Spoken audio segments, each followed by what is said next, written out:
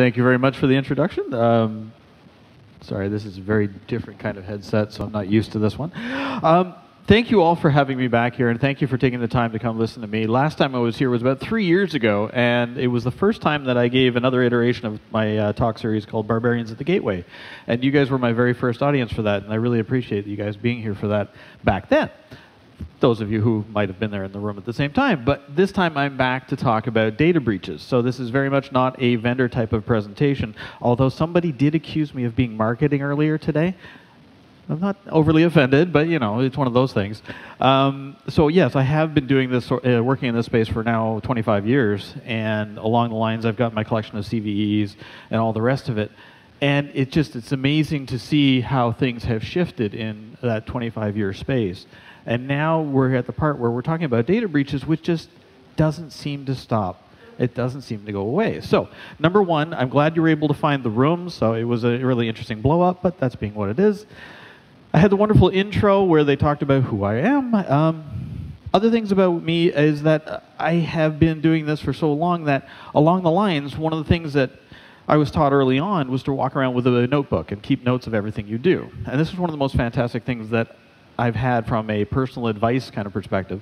So when you keep notebooks and you do this sort of thing for 25 years, the stack of notebooks is almost as tall as I am at this point. And it's really cool because I'm able to go through and pull all different types of stories from it and be able to give talks, be able to write stories for publications such as Forbes and CSO Online. Huffington Post very uncoolly got rid of me and 100,000 other writers, but I'm not bitter. So, a little about myself. No, I am not an American. I am Canadian. I'm actually born and raised here. I actually grew up in Saint Laurent and DDO. And it's really fun for me to, every chance I get to come back here, I'm like, wait, I get to go to Montreal? Yes. Okay, I'm in. So now, after all the different types of jobs I've had, and I've been everything, I've worked in a record company, I played in a band for a living, don't recommend it. And all of these things that's going along, living in a van with a bunch of other people who may have questionable hygiene, not the greatest career choice. But now, working for Akamai, it is fantastic because of all the data that I have access to and all of the things that we're able to glean from that data. This talk is more about stuff not specifically related to Akamai, but if you want a really cool talk, last talk of the day tomorrow with Alan and Danny, they're going to be talking about just some incredible stuff, so I highly recommend you check that out. So, the one thing that I did is I went through and I pulled all of the publicly available data breach notifications for 2016, and I went through and read them all. If you've ever had trouble sleeping, don't worry about Sominex, do this. So now I've been going through the 2017 ones, and it's just more of the same thing over and over again. What I had intended to do was to go through and build out some metrics, you know, pump through R and see what kind of really cool graphics I could get. But the one thing I realized really, really quickly is, excuse me, there's no common lingua franca. There is no commonality between all of these different types of data breaches. I've even seen things that made me absolutely insane, like, well, the laptop was stolen from the back of the car, but it's okay because that Windows 98 laptop had a password on it in 2016. And these are the things that really concern me. And as we're going through here, we're not seeing that common understanding. We're not seeing the shared information. There's no sort of level set among things. And when you go through all of these disclosures, you realize there is not enough coffee in the world. And I've tried. But as you're going through this helps you to better understand what we're missing. So we look at striving for understanding. We're always trying to build new frameworks. If you're working in JavaScript, there's like a new framework every other day. But when it comes to talking about what went wrong, we tend to not do an overly good job of it. And this is one of those things where these are the lessons that we need to be learning. Every time there's another data breach, we all tent our hands with glee. Meanwhile, we're just sort of leaning back and going, glad it wasn't our company. But this is one of those things where we have to make sure that we understand what we're looking at. We have to make sure that we're trying to raise up awareness by reaching some sort of common understanding. So, before I ever got into this space, and before I even got into the music industry, I was working on my bachelor's degree in classical studies and archaeology. So my original dream job was to be working on a palace complex in Crete, dusting off little shards of pottery. That didn't work out so well, but one of the really cool things is it really taught me how to do a lot of heavy research. And this was really cool because it's played very much into my current career. And one example was the sack of Rome in the year 410 AD. And you're like going, why are you talking about this at a hacker conference? Give me a moment. So, this is a case where the Visigoths took over Rome, and the way they did it is they surrounded the city and they waited until they had exhausted all the resources inside of the city. Finally, the Romans said enough, they flew open the doors, and they let everybody in, and the city was sacked. It was very much a low-contact type of thing. And when I gave this same talk in Rome a couple of weeks ago, they all sort of looked at me and went, yeah, we know. But this is one of those ideas, is like data breaches, this is nothing new, it's just we've changed the medium as opposed to the actual what's going on. And this is a lesson that we could have learned from back in the midst of time. But as we go forward, we look at things like this. From quite a few years ago, the 40 million credit card numbers that were hacked, jump forward to Heartland systems, millions more cards. We had the warning signs early on, but we didn't take the time to learn. And one of the things that really got me was this. This was the driving force between so many data breaches, roughly about, I think we're going back now about 5-6 years ago, and the whole idea of XP Command Shell was to provide database administrators a way to remotely manage their databases. Conceptually good idea. The problem here is the road to hell is paved with good intentions, and we're talking gold bricks at this point. So this is one of those things where it's like this was well-intentioned, but it went very, very badly and led to lots of database breaches. This problem, by and large, has been fixed, but there's all sorts of other problems that keep cropping up that allow people to breach their systems. Or we're doing the work for the attackers. I use that term very specifically because hackers, this is us, attackers are the ones with a criminal intent. So, when I say doing it for them, how many people here are familiar with AWS's S3 buckets? Can I get a show of hands? Okay. Now, I wrote an article for Forbes where I did even screenshots from the interface. In order to make these S3 buckets publicly available, you have to deselect it to allow that to happen. You have to manually intervene in order to make this a thing. So when somebody says that their S3 bucket was hacked, this is the part where my vein in my forehead is about to explode. This isn't a thing. This is somebody enabled it. This is one of those things. And then people say, oh, we got to blame Amazon. No, we have to blame whoever did the work. But more importantly, we have to blame ourselves as security practitioners because we didn't teach them why that was a bad thing. This is one of those things where we as security folks need to take the tip of the sword, put it next to our chest, and lean forward. We have to do a better job of teaching folks these lessons so that stuff like this doesn't happen again and again. And we have to make this in a way that's something that is personal to them. So for example, if we talk about ancient Rome, where they said the city walls were breached simply by waiting it out, if we talk about something more personal, like your house has been burgled and all of your DVDs or whatever the heck you want have been stolen, this becomes something very much personal to you, and this is something you can relate to. So there has to be some sort of lingua franca that we arrive at that's going to resonate with people so they better understand. S3 buckets are a great example of things that don't have to happen. And this is going to keep going over and over. And the thing is, we get it in here, but it's incumbent upon us to communicate that forward. Because information is currency these days. And if we're not doing a good job to protect it, this will happen over and over again. Excuse me. A little bit dry. And no security presentation would be complete without talking about AI. And this is one of those things where it's like everybody wants to jump on this, and it is not what it appears to be. This is yet another tool that we can use. This is not a be-all, end-all. This is not a silver bullet. These things don't exist. However, this is an actual good tool that we can use for positive ends. Unfortunately, marketing types like to get wrapped around the axle about what it actually is without actually understanding it. So, a couple of years ago, one of the things I have the pleasure of doing is I work on the speaker operations team for DEF CON. So when we were getting ready for the conference, we had this actually happening at the same time. So it made things a little bit interesting. This was the DARPA Cyber Grand Challenge.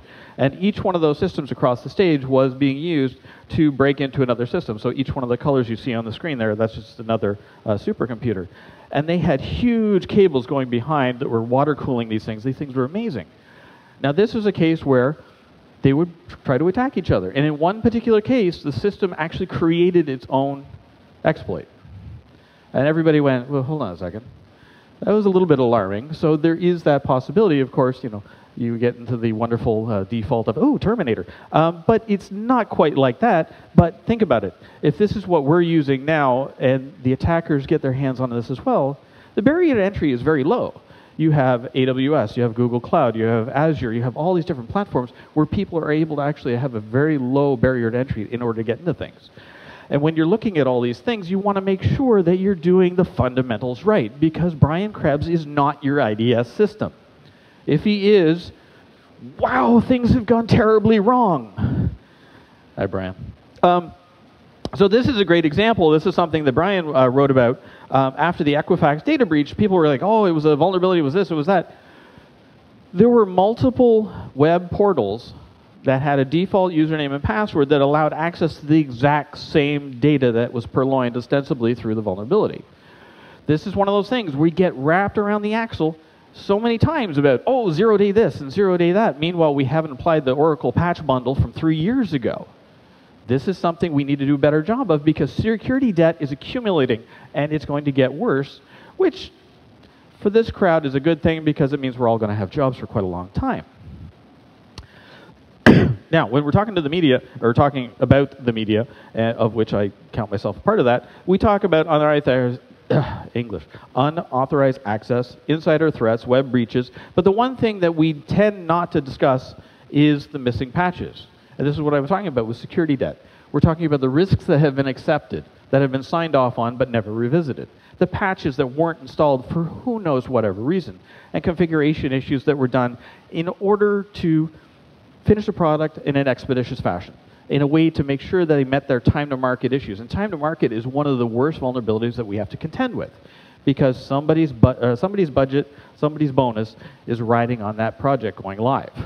And come hell or high water, they're going to get that. So this is one of those things where we have to try and figure out how do we better communicate this upwards to make sure that we're articulating the risks in a way they understand. So, take a breath. Doing my caffeinated squirrel thing. One of the things that I absolutely love, I've been, ever since I saw it in theaters in 1977, yes, I'm old, was when I first saw the first Star Wars film, I was hooked. I was absolutely hooked. Little did I expect that years later, I'd be watching one of the best data breach movies ever in Rogue One. So if you haven't seen Rogue One, I'm sorry, you've had time. So, this is one of those really interesting things where we had the firewall admin. He's saying, okay, he's guarding access to the planet so they can't get access to the data archives. And he's saying, wait a second, I don't really understand why you're here. You're not on the arrivals list. This doesn't seem entirely correct. And the guy goes, well, actually, we're supposed to be here. We got rerouted because things went kind of a little bit screwy when the rebels attacked the base. And they said, okay, well, then let's send your code. So there's ostensibly the SQL injection, and then they're into the environment. And this is very much in the same way as the attackers, once they get access to your environment, depending on what study you're looking at, if it's Pokemon or whatever it happens to be, all of these different breach studies look at it and say it's 100 to 200 plus days before anybody notices an attacker's in your environment. If they have 3 days, it's already too long. And by the time they're in there, things have gone horribly wrong. And this could happen to anybody. And this is not to throw shade at this particular organization. This is just one example. It's anybody this can happen to. And once the attackers are in your environment, they're going to escalate their privilege. Because once they get in, they're like, okay, what can we get next? Because the thing that I always get a kick out of is people like, oh, they were attacked because of this, they were attacked because of that. The reality is the attackers are coming after you because you have an IP address. When you have tools out there like Rob Graham's mass scan, where you can scan the entire internet in 4 hours, the barrier to entry is so low that it's simple for an attacker to do these things. And if they can get into your system, they're going to take whatever they can or use it to whatever means they can. So once they're in, there's indicators of compromise. For most of these organizations, it takes a long time to find it. But once you do see these, too often it's too late. And by that point, the data has already left the building. There it goes. But the best thing about this movie that really got to me, and I enjoyed this to no end, was what was the lesson that was ultimately learned here? Anybody give me any ideas? There was no encryption.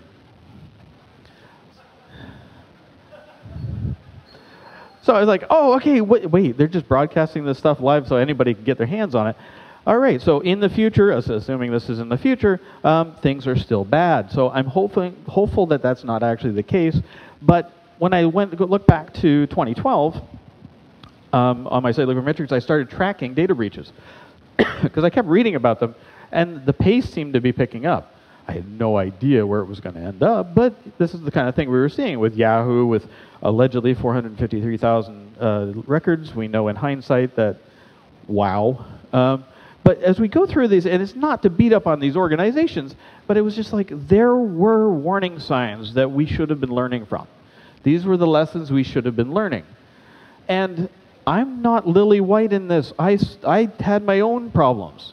When I was working for this particular organization that I won't say out loud, but if you can read the URL, you can figure out where it was, we had a system that was compromised. Now, this system was a marketing system that was a WordPress installation that was set up outside the firewall, and it was supposed to be for a single campaign. The WordPress version that we were running was deprecated. The thing was so lousy, it was absolutely horrible. And we said, please, can you take this offline? Like, sure, no problem, we'll take it offline. A couple weeks later, we get a phone call. It was a Globe and Mail. And then we got a call from Global TV, and then we got a call from, and it went on, and it was like, what's going on? This system had been compromised by Root Beer Sec. They had popped it and put up little, greets to our friends and all that sort of thing. And the funny thing is we didn't manage the narrative well. We just said, it's just a marketing system, it has no access to anything. Big mistake.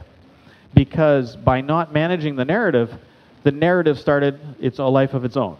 The media took it and ran with it, and this is a lesson that was a hard one to learn. It had 192 accounts on this system, none of which were the same as any of the accounts in our internal system, but that wasn't the point. The point was that we had suffered a data breach. Nobody cared that it was a marketing system or if it was managed by a third party. All they saw was our name on the headlines, and that's what they ran with. Hard lesson to learn, but it was a valuable one. Now, when we look at the type of attacks that we see going across our platform at Akamai, there is no shortage of attacks. And every quarter we put out a report called the State of the Internet Report. Now, excuse me. You probably can't see this very well, so I'll just read out. So from left to right, we have SQL injection, local file inclusion, and cross-site scripting. Each quarter we do this report, and every quarter these numbers are roughly exactly this. SQL injection is the number one thing that we're seeing from a web attack type of perspective, because it works. If you are not on our platform or a competitor's platform with your systems protected, if you're hanging in the breeze and you're not sanitizing your inputs and sanitizing your outputs, you're really putting yourself into a world of hurt. And it's one of those things where it's a trivial exercise to pop these systems. And just because you could do something doesn't mean it's a good idea. So a few years ago, I wrote about this one. This was a social media platform. I don't even know if they're still around, to be honest, called Yo. So the challenge here was a couple of guys got together and they wrote this platform in 8 hours. What was the one thing that they didn't factor in to Yo in that 8 hours of coding? Anything resembling security. So the whole point of this was that you were able to text back and forth to all your friends, and it would just be one word, Yo. No, I have no idea how they were going to monetize that. But so they got breached, and this was one of those examples of just because you can do something doesn't mean you should. I mean, you really have to factor into security into the mix. Because SQL injection, you got to sanitize your inputs, sanitize your outputs, and it's going to keep getting worse. And here's some examples. These are major SQL injection data breaches, like just historicals. And people say, oh, okay, well, it's not nearly as bad as all that. Well, okay, let's look at from a year ago. This is from a site called informationisbeautiful.net. They do this wonderful job of data visualization, so if you're a data viz nerd, this is a great one to check out. Excuse me. And one of the data visualizations they do is for data breaches. And then this is one, well, from today. A year ago, today. And, then there's really big highlight ones that really, jump to the front page. But this is one of those really amazing things, is that we're not learning these lessons, or we as security people need to start making a whole lot more noise in a clear and articulate fashion. Running into the room with your hair on fire saying, "We got pwned," is not going to work with a CFO. We want to be able to actually speak their lingua franca, because otherwise it feels like this. It feels like everybody is out to get their own data breach because it's the thing to do these days. And you want to make sure the controls you have in place are sane ones. Because if you're not using the right kind of security controls, your mileage may vary. Then we look at stuff like this. WannaCry. WannaCry should never have happened. This was using a vulnerability that we've known about for a decade. This is something that didn't need to happen. And yet here we are talking about it, and here we are with all these graphics of all these different systems that got popped. This was a remarkable exercise in hindsight is 2020. We really should have learned from these lessons. So, when you're looking at data breaches, and having suffered through this firsthand, you got to look at the costs that you have to deal with. How much is it going to cost you to do the investigation for the incident? And don't even take into account bringing in a third party, just internally to your own organization. How many people are going to be working on that data breach? For how many hours? How much report writing? How much analysis? How much forensics? Because each one of you that's working on that, there's a cost to the organization that you're working in.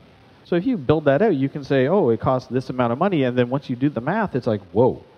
If you take into account bringing in a third party, the costs skyrocket.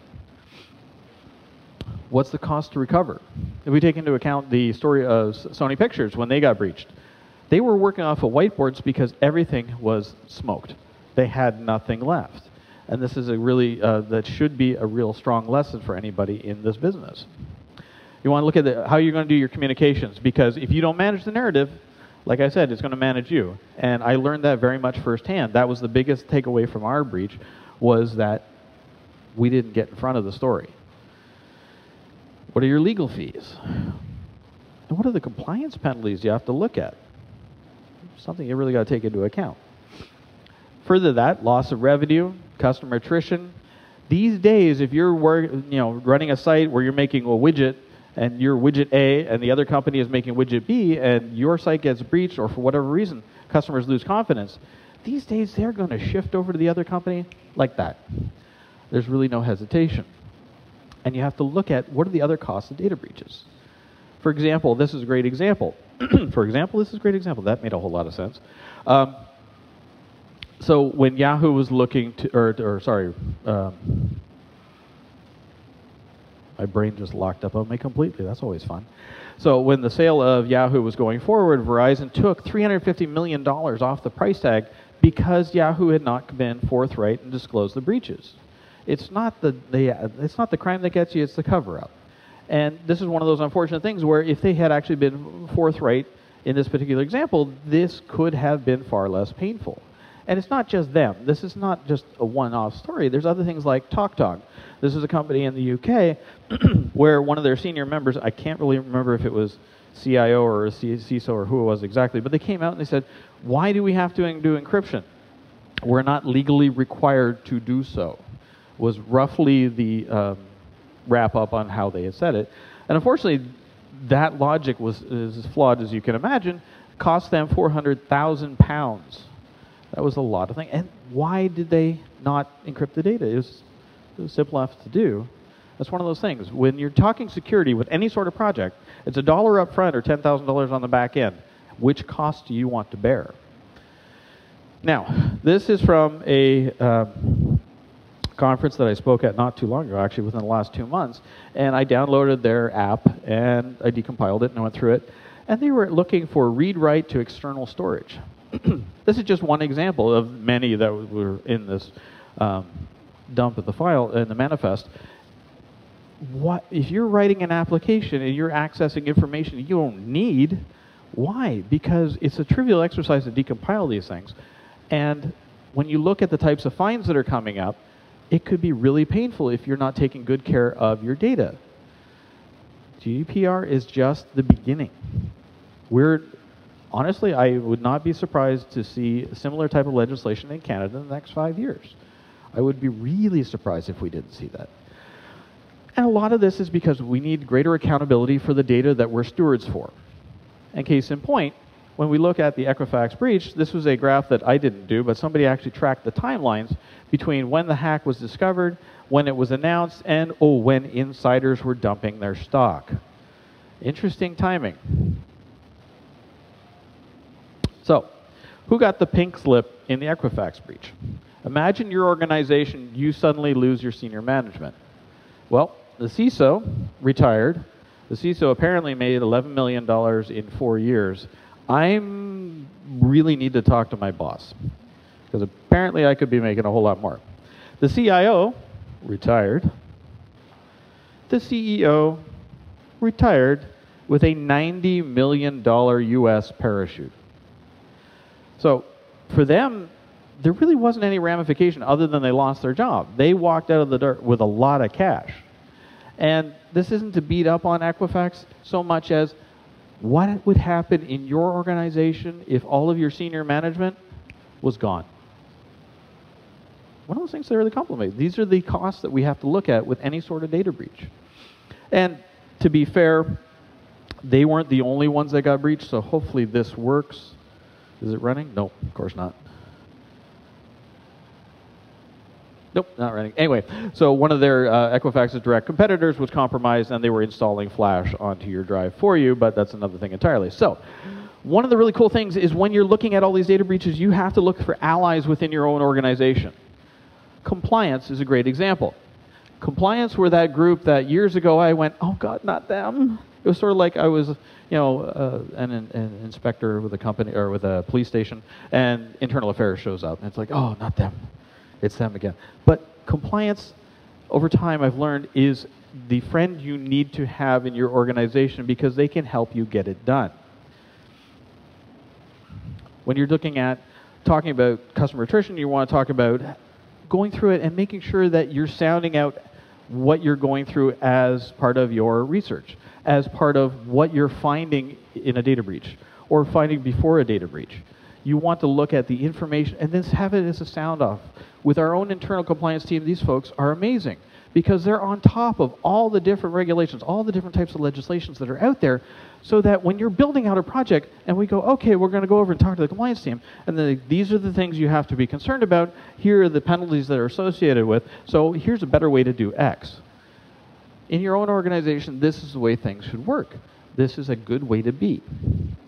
So, back in the 90s, when I was working for a defense contractor, my client at the time, who shall remain nameless, but defense, in the United States, they were under attack by a third party.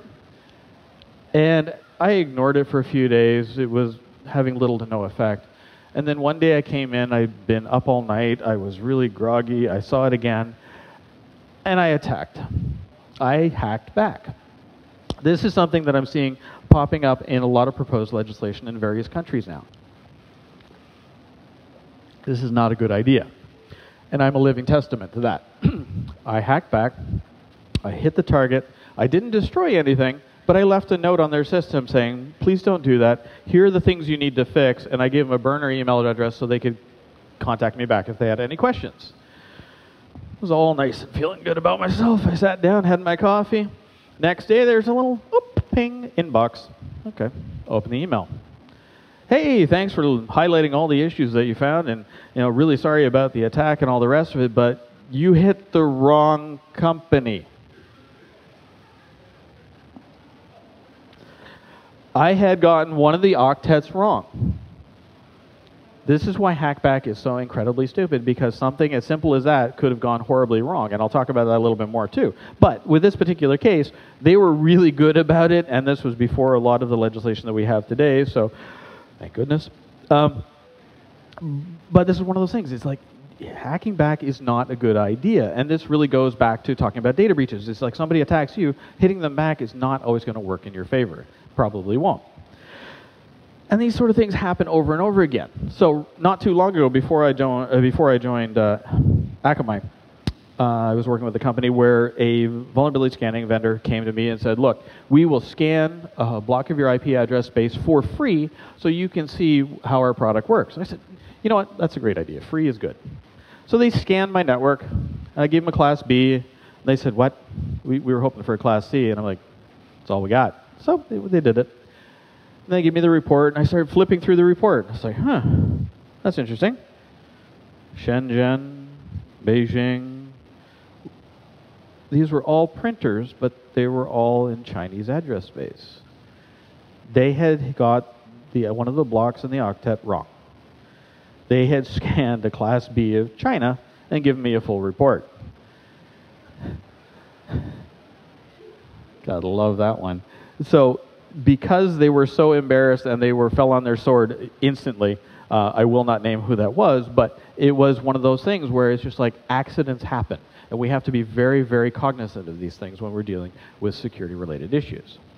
And when you're dealing with internal groups, you have to make sure that you keep your head on straight because when somebody does something wrong from a security perspective, one of the first things we'll do is like, we'll grab the torches and we'll like, burn him, he's a witch.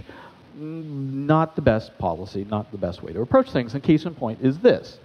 Now, this is not the actual application, but this is an example. So when you have a browser and you open up and you go to view source on a web page, what do you see? HTML. Great. So view source, right there.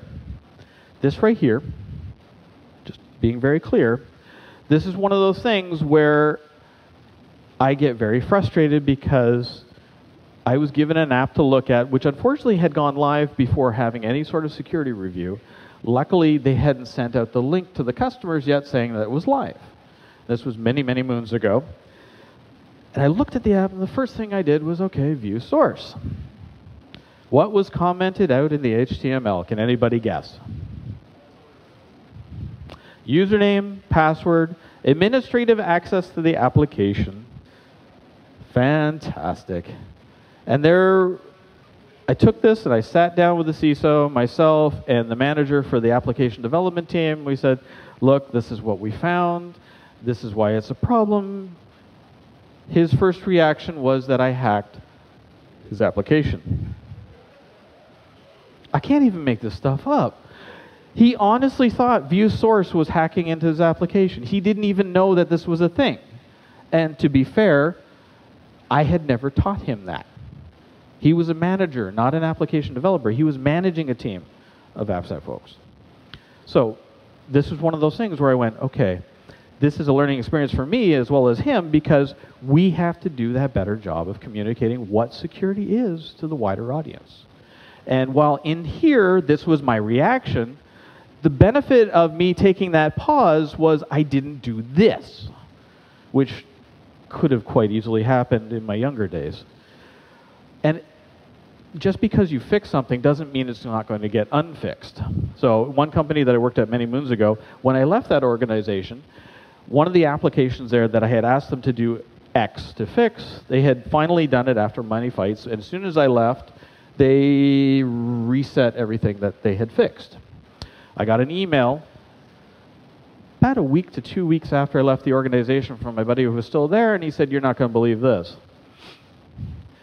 This was a publicly facing URL that if the end of it, if you put in the argument of etc password, it dumped the entire password file for that server. This is one of those lessons where you have to understand that just because you give somebody a tool doesn't mean they're going to use it the way you expect them to. People will always find a really interesting way to use tools. Or they'll ask for tools that do nothing at all. Too soon? And then there's other times where you have a company that is specializing in security that has their own kind of issues. So now this is not beating up on this company, yourdataissecure.com. This was literally happened 20 minutes before the first time I ever gave this talk. This happened to this particular organization. I was just like, wow, this could happen to anybody. So never take for granted that your security is 100%, because 100% doesn't happen. You can get 99, but you're never getting 100. And a data breach will leave you feeling completely gutted. And Bob Lord, who I've known for quite a long time, when he went through this, he said it was literally like vertigo. He felt like he was spinning. That's exactly how I felt with our breach at the other company. And it's a very unpleasant feeling. And if you can figure out a way to be prepared for it in the event that it happens, that's going to make it a lot easier to deal with. And don't for a second take for granted saying, oh, it's just this low-ranking system, it's not a problem. The media will happily take it and run with it. And mistakes are going to happen. The Morris worm is a great example. This was something that got out, not what was intended, but things can happen in a bad way. And we have to make sure that we don't see the world as if we're playing Doom. It's not an adversarial relationship. We are there to help facilitate the business, help do things in a secure fashion. And to build on this, don't align against yourself. We have a really bad habit of eating our own within the security community that I've seen really develop in certain circles, and this has got to go away. There's not that many of us, and we need to figure out a way to make this work. So, in the idea of making things work, I talked about working with your compliance folks earlier. What about your audit team? I can just feel the air suck out of the room at that one. Working with your audit team, this is great because you can actually go through them and bounce off what your incident response plan is. You can have them go through it and look for holes so that, the attackers don't find it for you. And when you're dealing with audit, it's great. In addition to doing that, they can help deal with the benefits of and risks of sharing types of information. You can actually help work with them and the compliance team to get to a better place. Because when you're talking with them, then you get a better idea as to what you want to communicate outwards. Because bad news will ultimately happen. I hope that doesn't happen to your organization, but having lived through it, I know that it can. You want to make sure you have a clear narrative ready to go so it doesn't develop its own life. And don't get focused on the 0 day. So the media loves to focus on the 0 day. To be entirely honest, I'm more worried about the 100-day vulnerability. The Oracle patch that I mentioned earlier. If you hadn't applied it from a couple of years back, what are you waiting for? So when you're looking at all of these different pieces, like WannaCry and all the rest of it, all these things that didn't have to happen, you say, okay, what am I going to do? Well, start where you are. Look at having a risk register to go through your environment and look at what are the risks to your systems, what are the risks to your environment, what are the problems that you're worried about. You want to have a good long look at patching. Nobody ever wants to talk about patching because it's not fun. I've done it. I've run patching systems. It's just not enjoyable, but it's necessary. You brush your teeth every morning. Why? Because you don't want cavities. Why don't you patch? You don't want those same cavities in your systems. You want to actually work to stop threats earlier within your systems. You want to make sure that you're not having DNS leaking out of your system, GRE tunnels leaving your system that you don't have any control over or know about. I used to work for a power company in Ontario, and one of my guys, he built a GRE tunnel from his system to his home system, and he did it because he wanted to see if anybody would notice. And I was having a good giggle because I was literally the only person in the organization that knew it was happening. And I wrote it down and put it in an envelope and sealed it on that day as to what was going on. And finally, after about 2 weeks, he came to me. It's like, I got to come clean. I have this GRE tunnel going back to my home system. I was just testing to see if anybody noticed. And I handed him the envelope, and he opened it up. And he's like, I hate you. Because he thought nobody had seen it at all. But that was just it. I was the only one, and that's not the way it was supposed to be. I was acting CISO in that particular organization. Our frontline folks should have seen this. This should have been picked up on. And when you're looking at these environmental issues, you want to make sure that this is not exiting your environment, in addition to doing code reviews, having web application firewalls, anti-denial of service controls in place, because the attackers are going to come at you every which way. One thing I always get a kick out of people say, oh, we have to innovate. We have to get ahead of things. We have to be on top of whatever technology. Not to beat up on the last talk. Blockchain, that's another one. In this talk, that was really good. I've been to other conferences where blockchain was nothing but a buzzword. So the last talk, fantastic. But that's one of those things, is they're constantly expecting us to innovate while systems are in flight. And that's just it. As security practitioners, we need to give them that framework so that they can actually innovate the way they need to safely. And this is something that we can do. So the other thing, too, is learning to let go. With the systems that you're controlling, data breaches, yes, huge problem, but one of the things you have to learn to do is also to let go of the systems that you're controlling in certain instances. So I used to run the IDS system for a power company many, many moons ago, and I controlled everything from patching to log management to everything. I wouldn't let anybody touch it because I had trust issues. I didn't want anybody to mess up my systems. It was working, and working really, really well. It would actually send me text messages in the middle of the night if something really critical happened. And it was like, oh, this is fantastic, and I could able to remedy it. But one of the best pieces of advice was my mentor said, you have to learn to let go of that system. You will not be able to grow as a security practitioner until you can do that. I did let go of that system. They had to hire 2 more people to run it. Which explained why I didn't sleep much. But that was one of those things where by letting go of that system, I was able to focus on other more important things like educating folks within our organization or doing really cool in-depth research, which unfortunately I haven't gotten to do in 10 years, but that's another thing entirely. So one of the second to last stories that I have to share with you was one organization we were working in. This was crazy. It was a global footprint, and we had MPLS circuits going around the world, and we got letters from MPAA and RIA saying, stop downloading movies, stop downloading music. And we're like, what are you talking about? So within your own organization, do you think you know how you have everything wired? Well, guess what? You might be in for a surprise. So we actually had folks on the ground in a Southeast Asian country where we had an operation, and we had them do a physical look at the network. The local folks in that particular office had created a branch off the router. So we were looking at the logs. We didn't see any of this. They were actually routing traffic around the firewall so that they could download all their music rather. And here we are getting this nasty letter, and we're like writing back and like, look, we have no idea what you're talking about. We looked at the logs. Thankfully, they went away, and we found this, and then they went away. But that's one of those things, is you really got to understand your environment. Because when you don't understand your environment, things that are very strange can happen. One company I was working at, it used to be a large company. It was split into 5 separate companies. We found something under the floor in the control center. We went through, and there's like, there's some sort of weird routing loop. So we lifted up floor tile number 1, nothing. Floor tile number 2, nothing. Floor tile number 3. There was a Cisco 1750 blinking back at us from under the floor that nobody had ever seen before. This router predated my coming on board with this company, and it went back to the time when it was one big, large company. This turned out to be a direct connection back to one of the other companies who had since become basically a competitor of ours.